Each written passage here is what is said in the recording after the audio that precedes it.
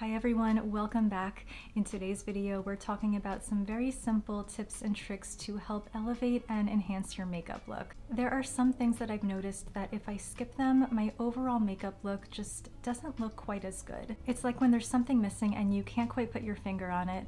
These 7 steps are what really pull a makeup look together. They give you more defined features, more radiance, and an overall more perfected look. And I'm going to demonstrate all of these steps throughout the video so that you can see exactly how to do them. Before we begin, I'd love for you to subscribe to my channel, and now let's get into today's video. This first step is one that I really recommend not skipping, and it's curling your lashes at the start of your makeup routine. Curling your lashes is one of those steps that doesn't get a lot of attention in makeup tutorials, but it produces such big results when it's done correctly. And I recommend doing this at the start of your makeup routine because it will prevent any smudging or creasing in your foundation or your concealer, and it will allow you to get as close to the root of the lashes as possible. I'm using a Tweezerman lash curler. You can use whatever you have. And I'm going to place the curler all the way to the root of my lashes with the curler completely open. Then slowly close it and gently hold the curl for about 10 seconds. Then once I've done that initial curl, I like to go back and pulse again for about another 10 seconds to really make sure that curl stays in place. And I find the easiest way to do this is to hold a small mirror very up close to you so that you can see exactly what you're doing.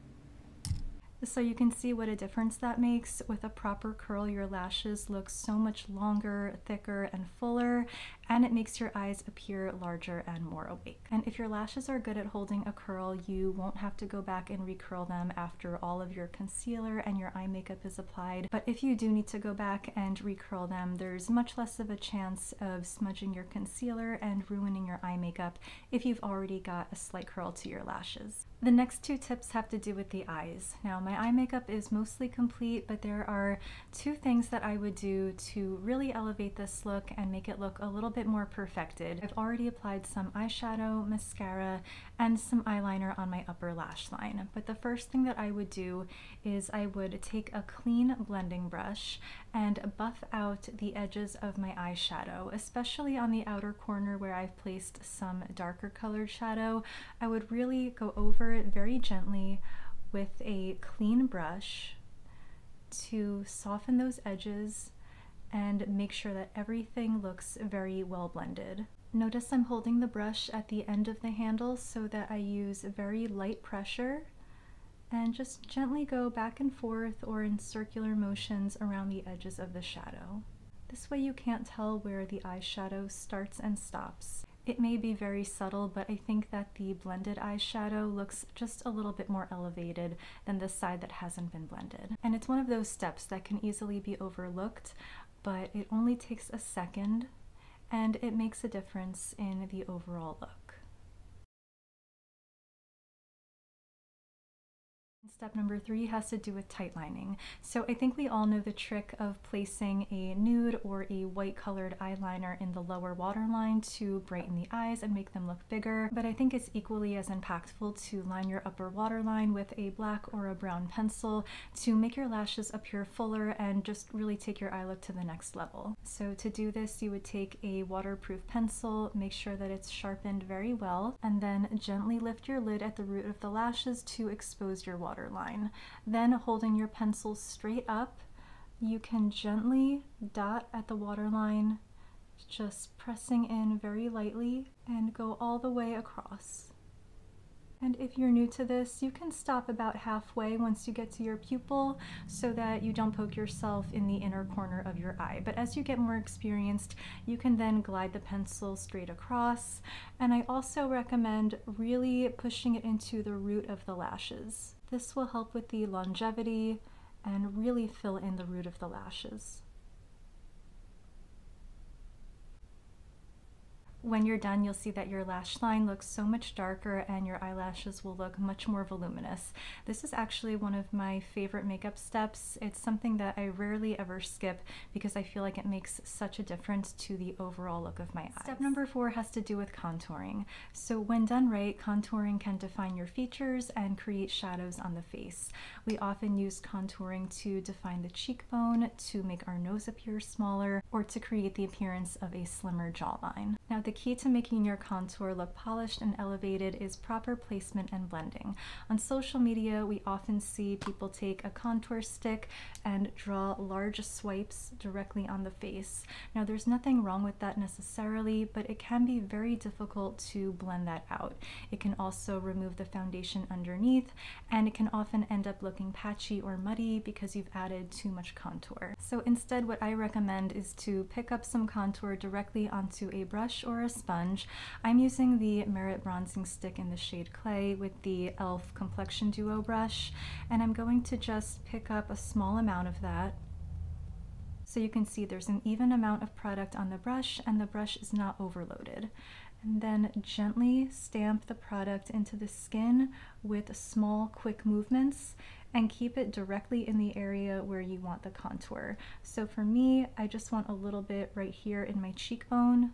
And by stippling the product on instead of swiping, I'm not going to remove any of my foundation that I've already got on. So now you can see we have a very smooth application of product. It's really just confined to this area of my cheekbone. I haven't brought it too far forwards or too low on the cheek. And you can see the difference in the overall structure of my face. This side looks much more defined than this side. Using a sponge works equally as well to provide a very natural and blended finish.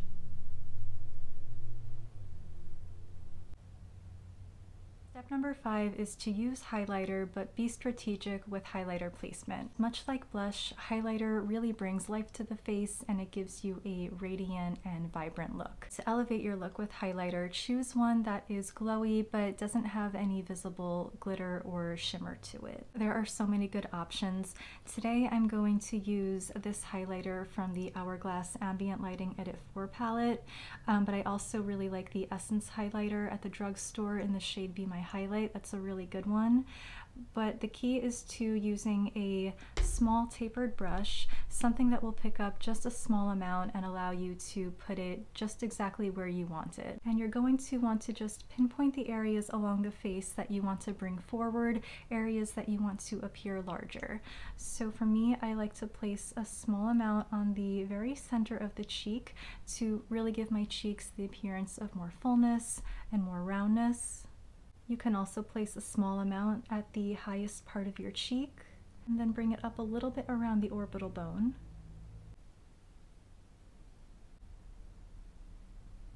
I also like to use the tip of the brush to highlight the bridge of the nose.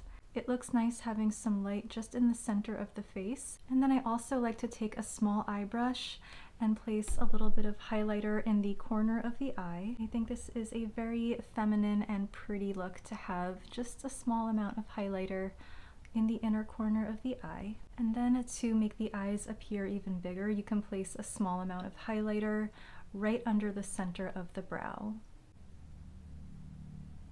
The next tip is to apply lip liner both before and after applying your lipstick. You'll want to apply it before lipstick so that your lipstick doesn't bleed or feather outside of your lip lines, and it also helps to make your lipstick last longer throughout the day. You'll want to choose a lip liner that is 1 to 2 shades darker than your natural lip color for a very natural look, and try to choose one within the same tone. So if you have a lot of rosiness to your lips, you might want to choose a lip liner with some pink to it, or if your lips are not very pigmented, you could try a nude or a beige lip liner.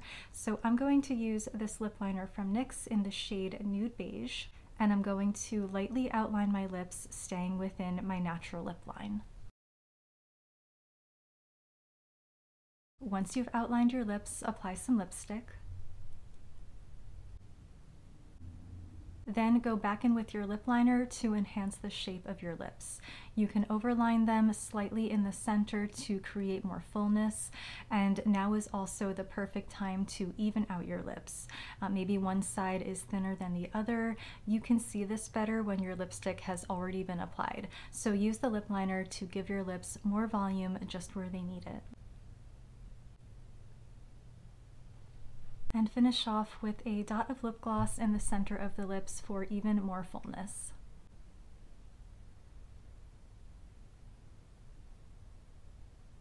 And the last tip is to use a finishing powder at the end of your makeup look. A finishing powder is a little different than a setting powder. It's a translucent powder with a super fine texture, and it can come in either loose form or pressed form, but you'll want to buff this all over the face to really meld all of the powders together and to just give you a very perfected airbrushed look. My favorite finishing powder is from Hourglass, so I'm going back with this palette, and I'm going to pick up Dim Light. So this is a pressed powder. It's kind of like a baked texture. It's super fine, and I'm using a Rephr 19 brush, which is very light, very fluffy, and it's tapered. So what I'm going to do is gently buff this powder all over the skin, mostly focusing on the areas where I have large pores and where the edges of the makeup come together.